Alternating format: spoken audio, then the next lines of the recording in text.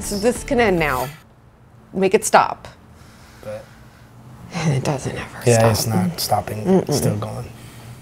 A year after they were shot at a birthday party, 2 of the survivors are speaking exclusively to 10 News. The shooting at a University City apartment pool last April left 1 woman dead, 6 others wounded. 10 News reporter Matt Boone joins us now with a look at how this has really affected their lives. You can see that. Vanessa, it's been tough, but we don't often really get to see this. Checking in with the victims 1 year later. For the 2 that we spoke to, their physical wounds have largely healed, but they're still working to process the horror they experienced. We were there for part of that journey as they revisited the pool for the first time. When I watch TV and I see gun violence on TV and people get shot somewhere and they get up and they're like, oh, it's fine. No, that's not fine. On the road to recovery. Healed up pretty well. There's still some laughter. Right. Keon Gold and Callie Seeley's lives. The doctor told me to wait about a year before I even get back into the gym. He did? I was back in the gym a week after I got out of the hospital. But most days are hard. Mentally, there's anguish. There's a deep pain that doesn't go away, and it lives with you every day, and you have to carry it around. It's a constant struggle, but daily you just live with it, and it's always there. It's like carrying around a backpack with a heavy weight. Sometimes you remember that it's there, but most of the time you don't, and you just get really tired. Came out this way. Both were shot multiple times. These are the exit. And while their scars have healed, the memories... Did it not feel real to you either? It didn't feel real to me. Even in the hospital, I thought I was going to wake up from some horrible dream. Yeah, I was like, this is not, is this a movie? Did somebody set that? It did not seem like it could happen. 10 News has team coverage of the mass shooting from the scene and the hospital where several of the victims are being treated right now. Their reality forever altered last April. Happy birthday, Keon! Keon was hosting his 48th birthday party at his apartment complex. Right before the shooting began, Keon says he saw a man lying on a lounge chair by himself, so he went over. It's my birthday, come have a good time. We're all over here, we got food, we got drinks, we got girls. That's exactly what I said.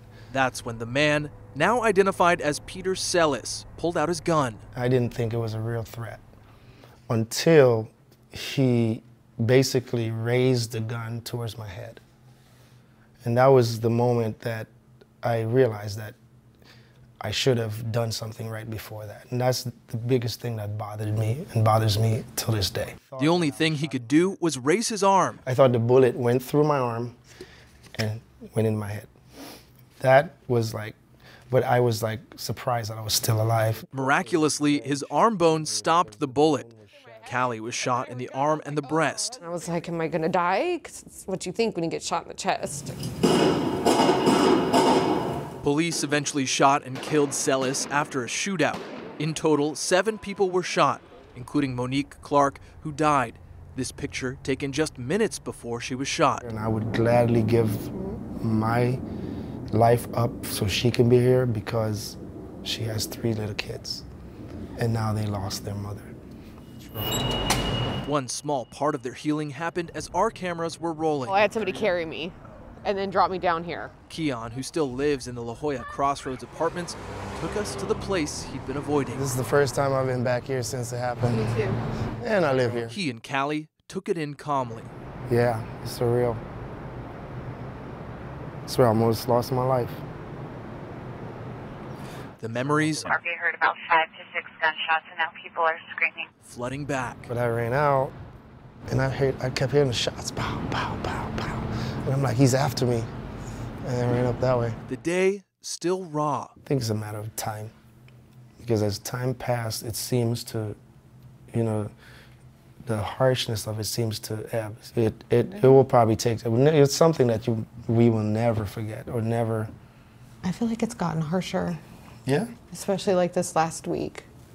I think it's probably because the anniversary is coming up. It's probably at the forefront of your mind. It's like an impending doom that's gonna happen.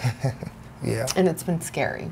Keon says he's been diagnosed with PTSD and is now in a trauma study at UCSD. It's an 8-week study that they're doing maybe 3 times a week for 2 hours a day. As for his birthday, they do plan on having a get-together, but not just to celebrate his life anymore, but to celebrate all of their lives. You know, we will mourn, but for us, we will celebrate as well because, you know, we made it through and we're getting better at it. That birthday is certainly taking on a different tone this year. Kian also mentioned that Monique Clark's family plans to release doves over the ocean in her honor tomorrow. Matt Boone, 10 News.